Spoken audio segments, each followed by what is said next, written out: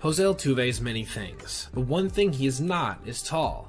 Standing at a registered height of just 5'6", Altuve is among the smallest players in the MLB today. And on this play, we got a chance to see this height difference accentuated, while also getting a peek into just how good his hand-eye coordination actually is. Squaring off against then-Mariner Taijuan Walker, Robbie Grossman, the runner on first, was off with the pitch, on which Altuve had obviously been instructed to execute the classic hit and run. The only problem? The pitch was a foot too high and way outside.